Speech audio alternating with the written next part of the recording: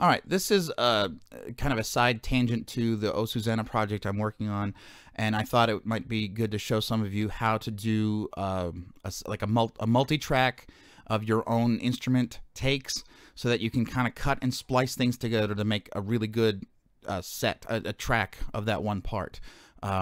You know, for me, I'm not a guitar or ukulele player by nature. I'm a percussionist, and so it's hard for me to really make a good track, and I have to usually do overdubbing and splice together the better takes into one cohesive track. So I'm going to kind of demonstrate that process. Now, I don't normally do this in Audacity.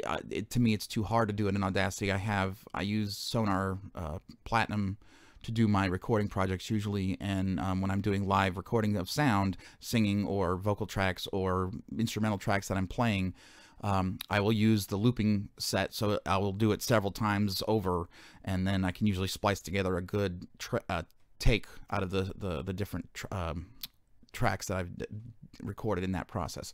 But unfortunately, it's not as easy to do this in Audacity, so it's a little bit more painful, but again, it's free, so you get what you get. So here's adding a mono track, okay, and I'm going to record my ukulele part a few times, and then I'll show you how to kind of edit and splice it together. And I'm just going to do the first, I'll do the chorus, actually. I will do the chorus part of Oh Susanna.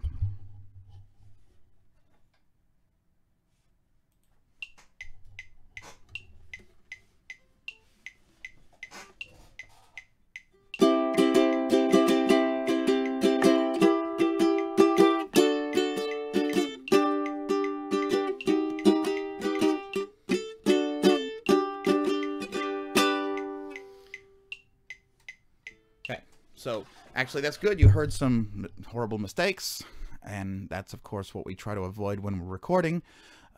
Better to play your part. You don't have to spend as much time editing if you're better at performing.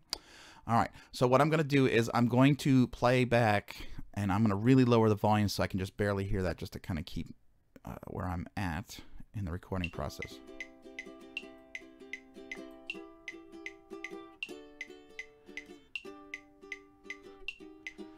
Now, one of the other things is I'm not sure if this is due to the lag of the recording. Sometimes you have lag where what you hear and then what the microphone picks up, puts in recording, comes in a few milliseconds later. So sometimes we have to deal with that in editing, and we have to scooch things over to get rid of that lag that happens in recording. And that happens with most recording softwares. You have to deal with the latency is the appropriate term for that. You have to deal with the latency of playback and the capturing of new sounds and that kind of thing. So that is something that we do have to deal with when recording. But I have one take of the ukulele part there for the chorus. I will do another one. So I'll add another track, and I'll record again. I'll get to set it back to the beginning.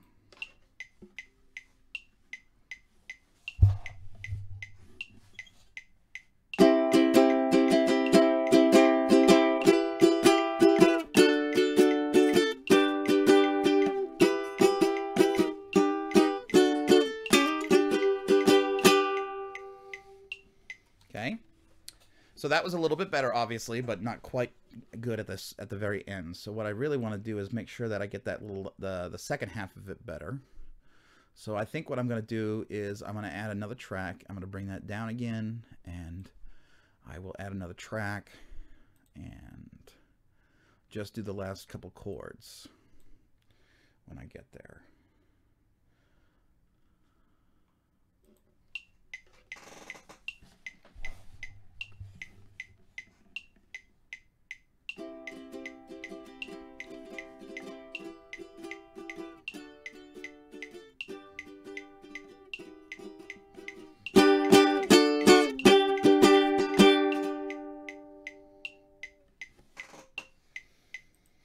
Okay. Yeah, I think there is a bit of lag in terms of the recording versus the playback, because I could feel it that time. All right, so you know, do it until you find what's acceptable for you. Obviously, that last take I noticed right here, it looks like it's flattening out. I may be recording just a little bit hot on the volume level. So there may be just a hint of distortion in there. I know I think I got a little closer to the microphone that time with the ukulele, so it's a little bit louder. So I can bring that down. But yeah, I think I clipped a little bit there because you can see it's flat. Oops. Come on, play right there.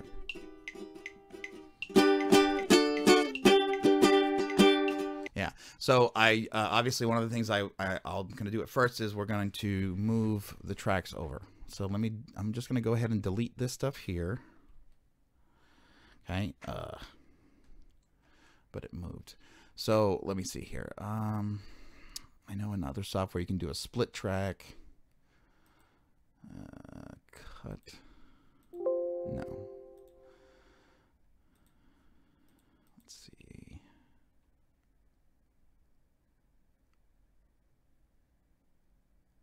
Split. There we go. Control-I, the split track. Okay. So that I can split these right there because I know, and Control-I is the shortcut. So I can split there. And then I can split here. And that way I can actually move the tracks around. And I think now I should be able to select this one side and just delete all this dead space here. And it still moved it over. Dang it. Okay, well.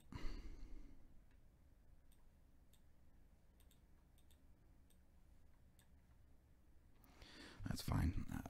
I'll just scooch it over this way. All right, so I cut the end of that, or the beginning dead space off the beginning. We call that pre-roll. Let me see here.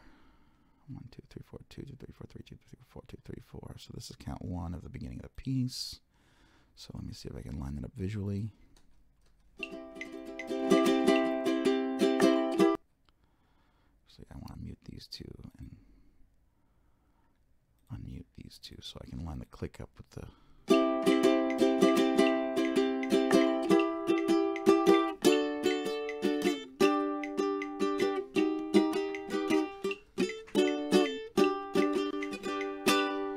So we have several different ways of doing this. Obviously, this part right here, yeah, the bad notes. So let's see.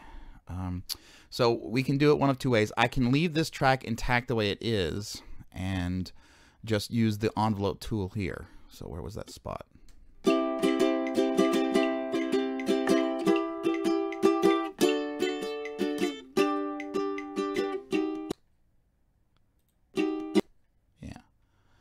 So right there, I'm gonna put a node for the envelope right there. Okay, I double click, I create a node, and now I can just shrink that down to nothing. Now I can have a fade on it so it fades out.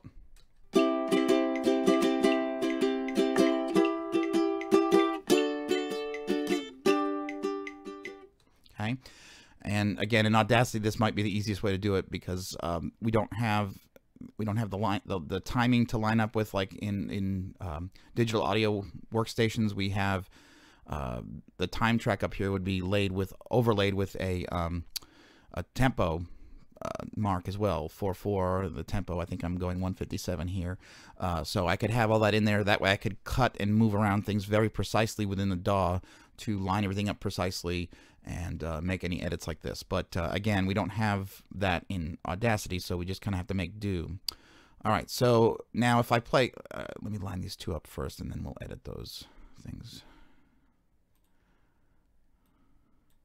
And again, it's a different performance, and I may have been off the beat differently because of the lag I was hearing from the playback, one versus the other one, and then trying to adjust to what I hear in the metronome versus what I hear in the previous track that I recorded. So there could be some differentiation between those issues.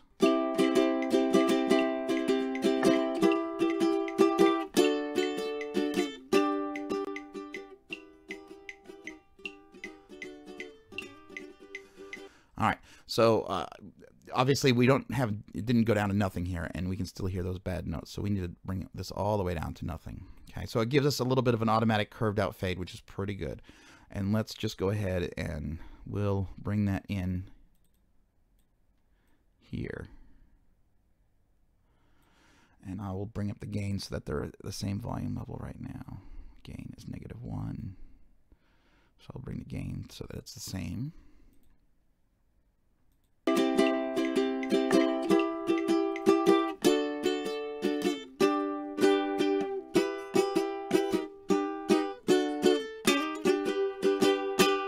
Okay, and then again, I'm going to do the same thing down here on this third track because I wanted to make let me make sure that the ending was good enough to use as usable. Yeah, okay. That's right, I adjusted that because we had that, I was too close to the microphone before. Now, I don't have much of anything going on here, but I'm going to zero that down to nothing. And of course, I could be really totally safe and select all that and delete it and move it over. But now, and I just muted the click track for a minute just so I could hear the balance of those better. All right, so now we're going to double click there to give us a node and bring that down to nothing. All right, let's see how that works. Oh, and I soloed that one track, so I just want to hear these three.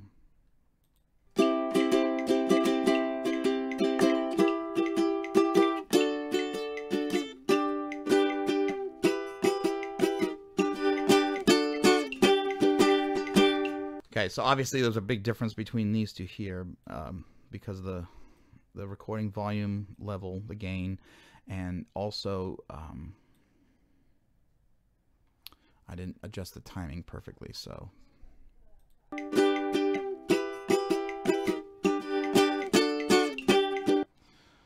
pull the gain down just a little bit here to help adjust for that.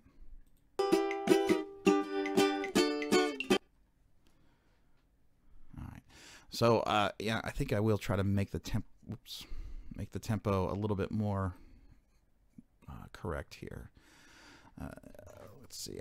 Obviously, I was doing a little bit of rushing in my initial performance, and that affected these other tracks in the performance too. So yeah, if you're going to do multiple takes, it might be a good idea to mute each take that you did. That way, the lag isn't affecting one track to the next, as it is here. There's kind of a cascade of it gets worse timing-wise as we go.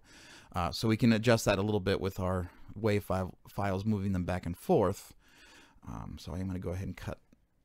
Whoops. Yeah, I'll cut if I can. You gonna let me? No, because I have the envelope down. Let me undo the envelope thing, and then maybe it'll let me cut this other stuff out. Okay, just so that I don't have to deal with it. All right. Yeah, working with Audacity is definitely more difficult than working with other DAW, digital audio workstation software. But again, it's free and it does a pretty good job overall. But yeah, this is definitely much more painstaking work in this capacity. Without the, I know we have when we move things in DAWs, we can set the thing so that it moves it precisely by 1/16th node, or we can set it to even microseconds and move this over by 1 microsecond. The grid settings so that it can really precisely get everything lined up, which is good, especially if you know that you have a 50 millisecond. That's a lot, but a 50 millisecond lag time between one thing and the other. You know, you can set it to 50 seconds and scooch things over and get it just so that it's precisely where it needs to be in the sound and right on the beat. All right, I got to do the same thing with that track to delete. Yeah, I really don't want to delete all that stuff though. I mean, I just. And again, this is the, Audacity's limitations. I can't mute out just one section of the track. Well, I could if I split and all that kind of thing, but it gets to be kind of difficult. So let me see here. All right, we'll bring that in like that.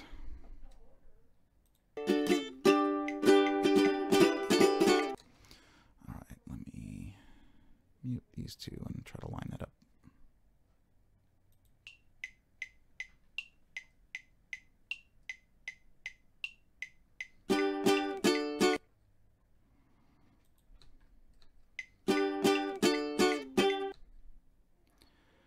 Feels like it's a little behind the beat there, so.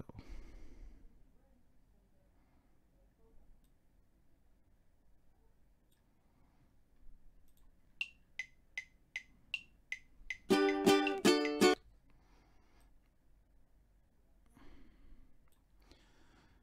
me unmute that.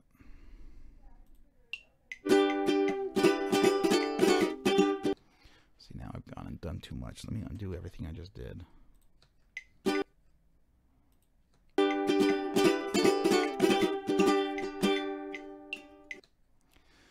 Yeah.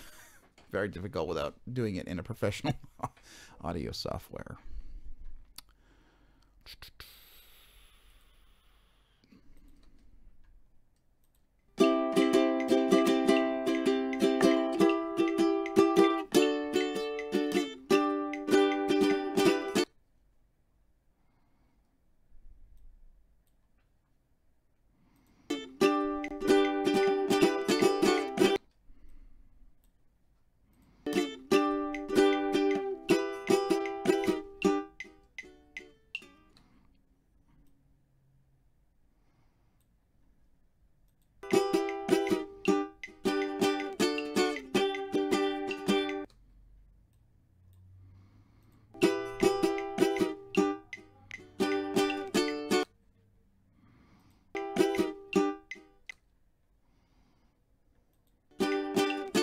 Okay, so this one should line up with that one, I think.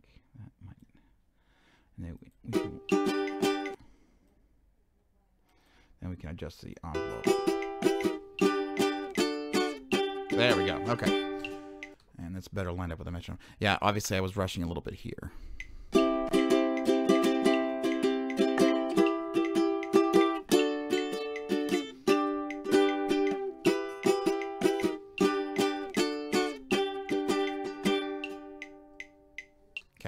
So that's pretty good overall as far as, I mean, definitely not professional, but you get the idea of, I got these to line up, the strummings, patterns, and with the metronome pretty decently. And then now I have a cohesive track from one to the other. And now what I can do is just, I'm going to change the envelope here so that this one comes in. And then maybe roll this node back just a teeny bit.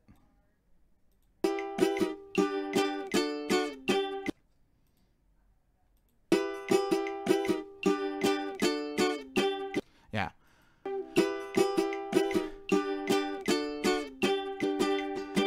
So with the gain change that I made here to make the level better from my recording, again, that last take, the third take, I did too close to the microphone, so I needed to bring the gain down so that it matched the gain of these two better.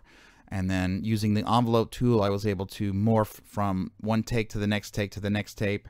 The strumming patterns, and then I use that click track to help line everything up. So that's the reason why we like to use click tracks in recordings, is because we definitely want to make sure that we have good tempo. There are some purists that insist that, you know, when you play as a group, you don't use a metronome or click track so that you can have that flow of the music, the swing in the music, and I totally understand that. It definitely there's some merit to that, as far as, you know, we don't record classical music to a click track. We use our ears to listen and follow the conductor and so forth, and so there's definitely merit to that. But especially if you're collaborating on something, if you have a click track in the background, it's going to make it much easier for everybody to know exactly where the beat is. If there's a tempo change in the music, then everybody can follow the exact same tempo change. So that's why we like to use click tracks in the music. So that gives you the idea of kind of doing different tracks and different takes, and then kind of splicing them together to make one cohesive track that's better. Okay. So that's that. And then we'll go back to the larger project now, and I'll finish doing this with my guitar and ukulele tracks, and then I'll do the vocal track. See you later.